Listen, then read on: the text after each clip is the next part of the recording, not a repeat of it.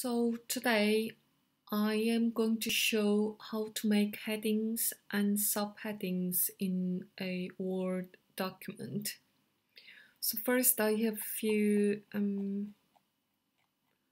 paragraphs and titles, headings that are not numbered yet.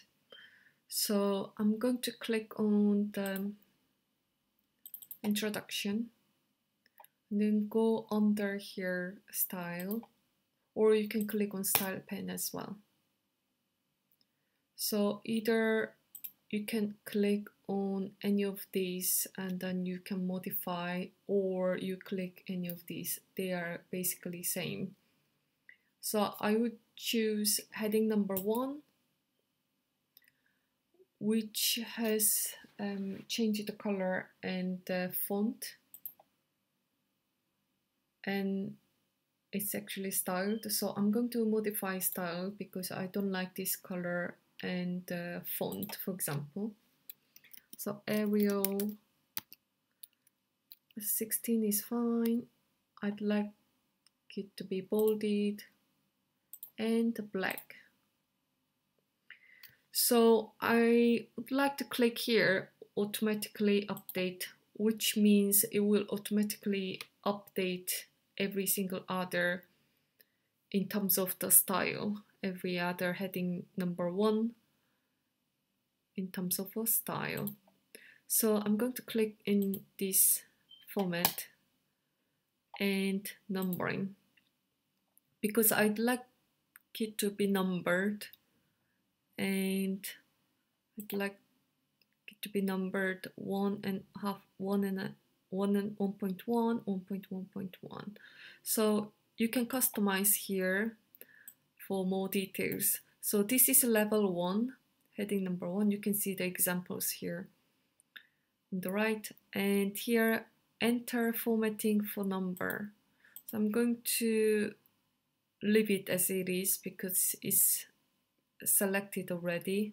As you can see, it's as a gray, and 1, 2, 3 start from 1 and everything is fine. I'll click OK. You can see here 1 point introduction. Okay, so it's change it to introduction, number 1 introduction. So I'd like to change the main body and conclusion and recommendations as well. What you have to do is just select, or you can click on here and then select the heading number 1 that we just modified the style of. You can probably select all of these and click. Good. Select, click.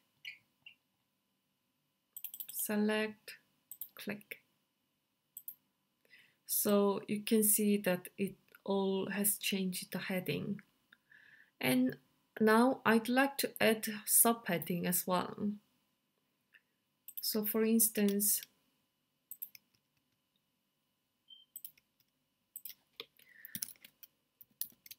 main body phase 1, main body phase 2. I'd like to add subheadings here, for example. So click on, select all this, and then click on heading 2, which is just right under heading number 1. Click on this and it automatically changes it. So you can change the style as well. Go on this name, you can just leave it as it is. And click on Arial, size fine, bold, I'd like it, and automatic, which is black color. And click automatically update as well. So if you go in here, again numbering, you will see the format of it. So you can just leave it as it is, but you can see here as well, if you see the level is level number 2, which is the second level, and enter formatting the number for number. So 1 means the heading, and the second one after point, this means the second one. So it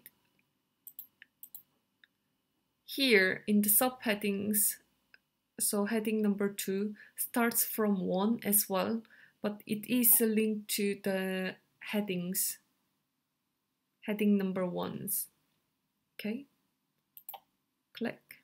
Okay, so what you have to do here as well is just clicking heading number 2.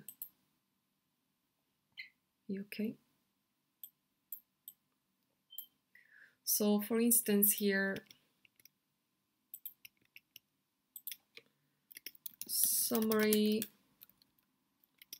another summary,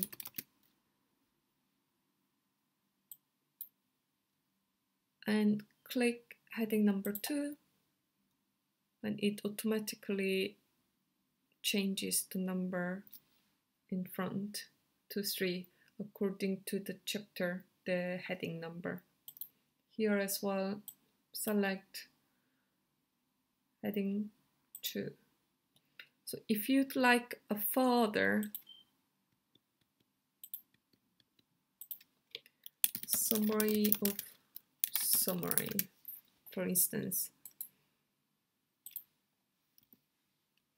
and you'd like third heading, which is subheading of subheading, so you can click on heading number 3, which is actually automatically created here. Click on this and it's going to be under the subheading 3.2,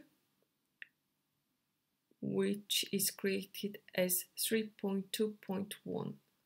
So you can again change the style, modify style, and Arial size fine, automatically black, and bold, automatically update again.